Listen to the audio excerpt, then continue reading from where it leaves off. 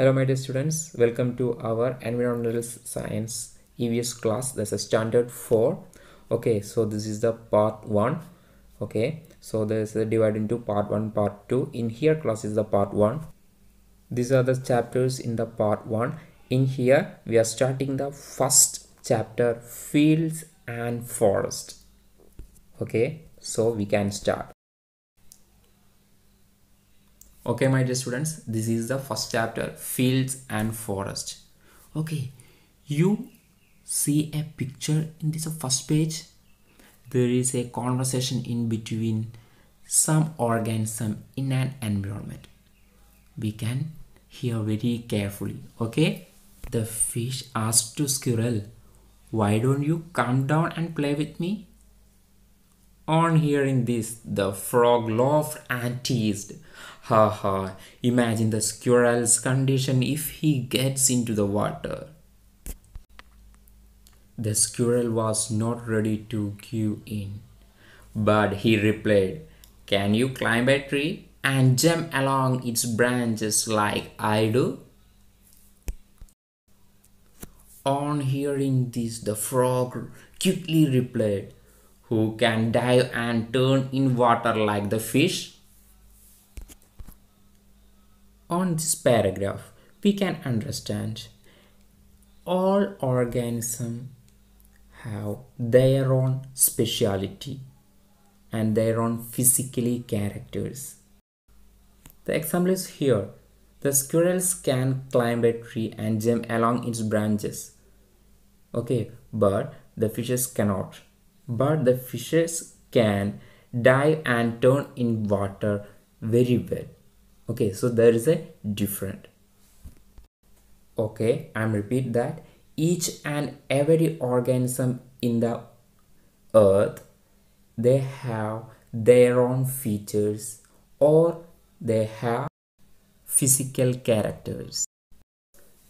അതായത് ഇത്രേ പറയുന്നുള്ളൂ, നമ്മളുടെ ഭൂമിയിലുള്ള ഓരോ ജീവികൾക്കും, അതായത് ഓരോ ഓർഗാനിസംസിനും അവരുടേതായിട്ടുള്ള കുറച്ച് പ്രത്യേകതകളുണ്ട്. ആ പ്രത്യേകതകളാണ് അവരെ ഈ ചുറ്റുപാടിൽ എന്ത് ചെയ്യുന്നത്, ജീവിക്കാൻ സഹായിക്കുന്നത്. ഓക്കെ, ഇത്രയേ ഉള്ളൂ ഇപ്പോൾ നമ്മൾ പറഞ്ഞ ആ ചിത്രത്തിലൂടെ നമുക്ക് മനസ്സിലാക്കാൻ കഴിയുന്നത്. Okay, next we can discussing about this picture. There's a 2 fishes and 1 boat. There is any similarities based on their shape? എന്തെങ്കിലും തരത്തിലുള്ള ഷേപ്പിൽ എന്തെങ്കിലും തരത്തിലുള്ളൊരു സിമിലാരിറ്റി ഉണ്ടോ ഇവ തമ്മിൽ? Yes, one similarity is there.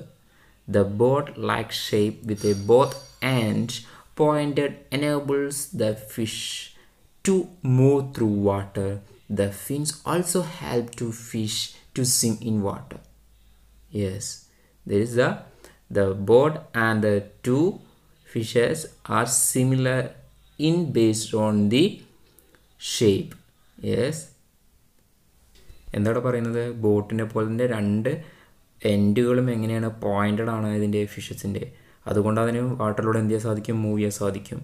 Then the fin also help to swim in water. അതിൻ്റെ ഫിന്നും എന്ത് ചെയ്യുന്നുണ്ട്, ഈ പറയുന്ന ഫിഷിനെ സ്വിം ചെയ്യാൻ എന്ത് ചെയ്യുന്നുണ്ട്, സഹായിക്കുന്നുണ്ട്.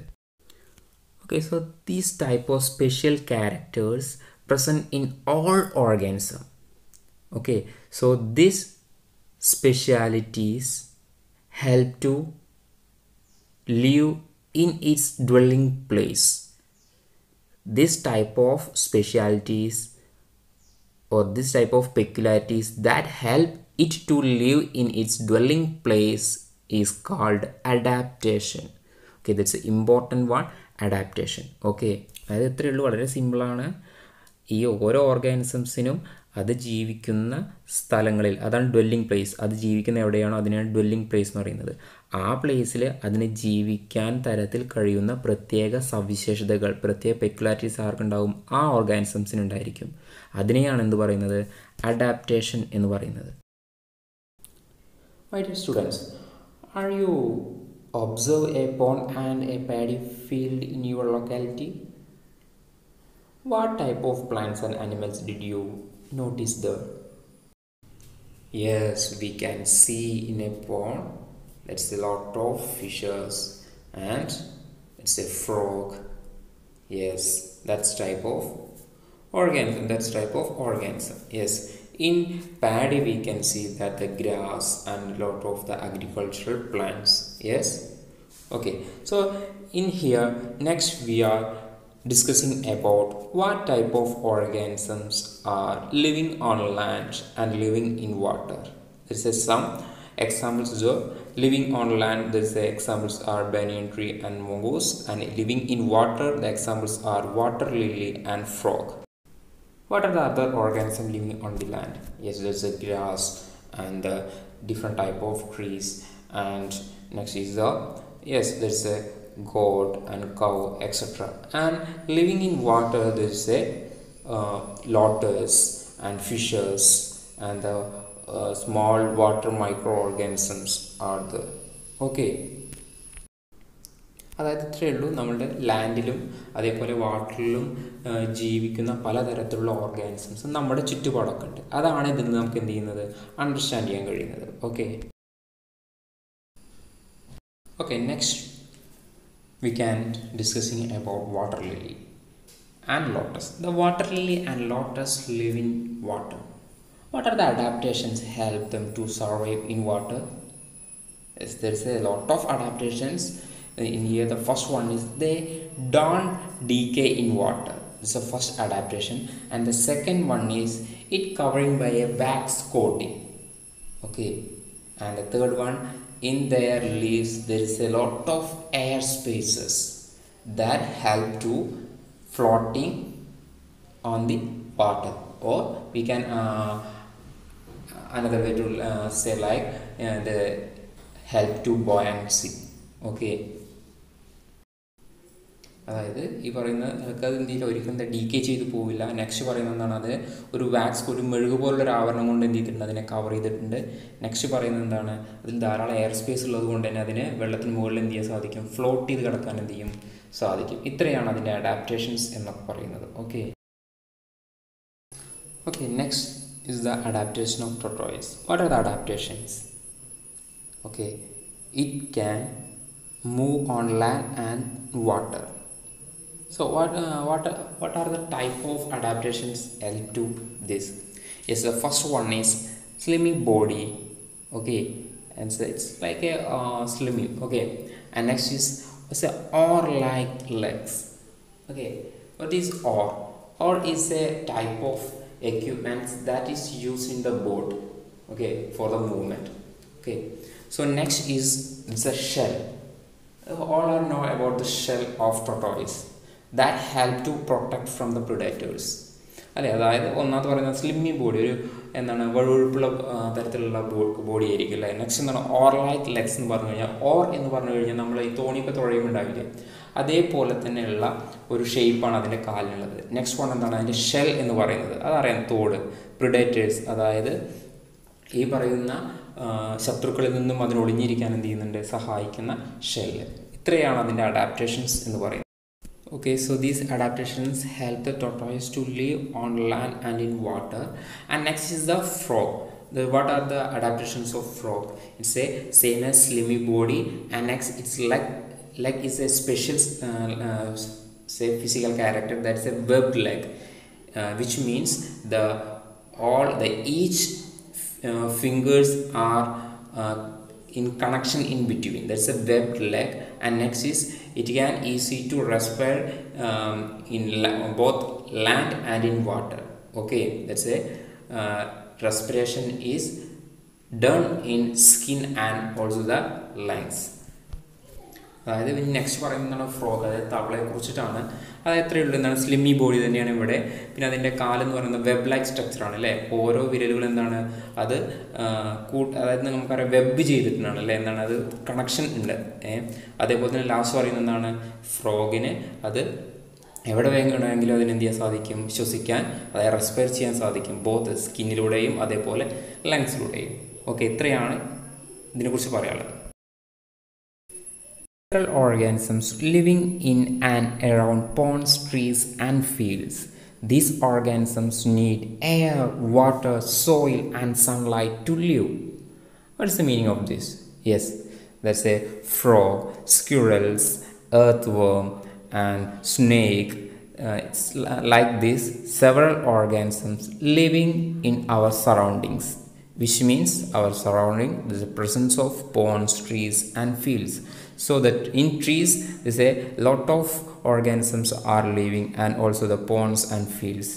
This type of organism, or all the organism, need air, which means oxygen, and water, soil and sunlight. That means to plants, okay, to live.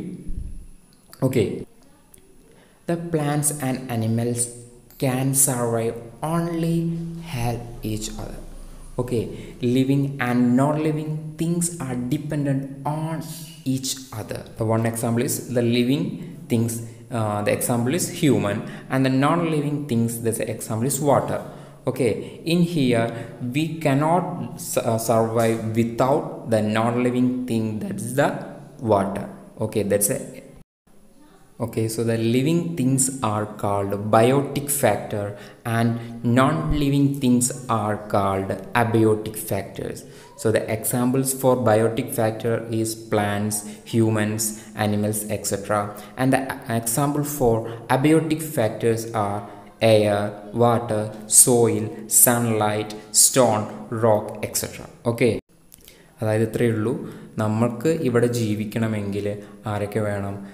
Non living തിങ്സും വേണം, അതേപോലെ തന്നെ ആരും വേണം? നമ്മളായിട്ടുള്ള ലിവിങ് തിങ്സും വേണം. ഓക്കെ, ഇവിടെ ജീവനുള്ളവയെ, അതാണ് ലിവിങ് തിങ്സ്, അവയെ biotic factor എന്നും, ജീവനില്ലാത്തവയെ, അതായത് നോൺ ലിവിങ് തിങ്സ്, അവയെ അബയോട്ടിക് ഫാക്ടേഴ്സ് എന്നുകൂടി എന്ത് ചെയ്യുന്നു, പറയുന്നു. ലിവിങ് തിങ്സിന് എക്സാമ്പിളാണ് എന്താണ്? ഹ്യൂമൻസ്, അതേപോലെ എന്താണ് animals, plants etcetera. Non living അതായത് ജീവനില്ലാത്തവയെ, അതായത് അബയോട്ടിക് ഫാക്ടേഴ്സിൻ്റെ എക്സാമ്പിളാണ് ഏത്? Stone, air, water, soil, sunlight etcetera. Okay, I think you can understand this type of this content. Okay, next is the ecosystem. The ecosystem is a particular place that include the mutually dependent biotic and abiotic factors. Okay, അതായത് ഒരു particular പ്ലേസിൽ ബയോട്ടിക്കും abiotic ഫാക്ടേഴ്സും mutually എന്ത് ചെയ്യുന്നുണ്ട്, connect ചെയ്തിട്ടുള്ളതിനെയാണ് എന്ത് പറയുന്നത്? Ecosystem എന്ന് എന്ത് ചെയ്യുന്നത്, പറയുന്നത്. Okay, the forest is a widest, a big ecosystem. Okay, so it is very important to preserve the forest, because in forest a lot of different type of plants, animals, that means the biotic and abiotic factors is there. Okay, so have you noticed the different ecosystem in your locality? That's the example is there: hills, bushes, sacred groves, that means a cow. The other examples are forest, ponds, rivers, and a group of rocks, etc. These are also the different type of ecosystems. Many type of human activities leads to harmness to the ecosystem. What are the type of human activities? Okay, let us discuss. So here is the first one is pollution. You know that what is pollution.